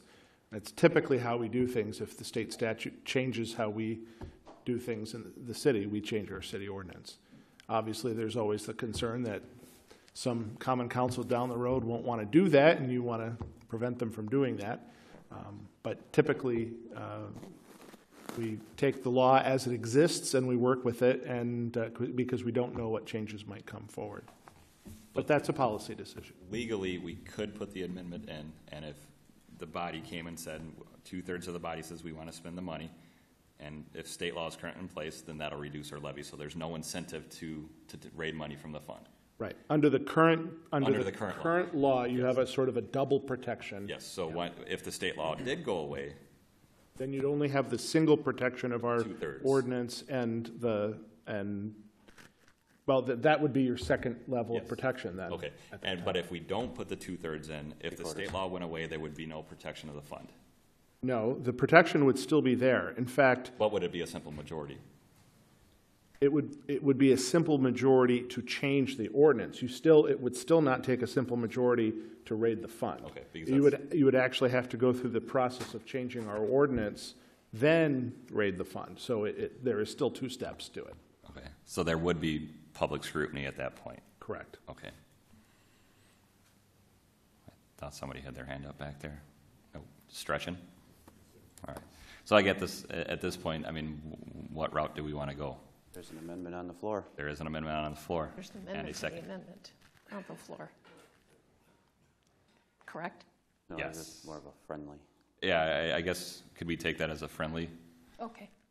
Would you support that, Alderman Bourne? Yes. Okay. So the amendment on the floor by Alderman Hammond and seconded by Alderman Bourne. All right. Any other discussion on this? What's that? Slash Ballinger. Slash Ballinger, yes. If not, we'll take a roll call on this. Okay. Bellinger? Aye. Bitters? Aye. Bourne? Aye. Carlson? Aye. Damrow? Aye. Donahue? Aye. Hammond? Aye. Heidemann? Aye. Furman? Aye. Field? Aye. 10 ayes. All right. The amendment does pass, so we have the general ordinance as amended. Any further discussion? All right. I'm not going to pause any longer. Let's take another roll, please. As amended. Oh, okay. the general ordinance as amended. Okay. Bellinger? Aye. Bitters? Aye. Horn? No. Carlson? Aye. Jamro? Aye. Donahue? Aye. Hammond? Aye. Heidemann? No. Herman? Aye. And Thiel? Aye. 8 ayes, 2 noes. All right, the general ordinance does pass as amended. With that being said, we don't have a next meeting date, so I would entertain a motion to adjourn. So moved. Second. All in favor? Aye. Aye. We are adjourned. Thank you.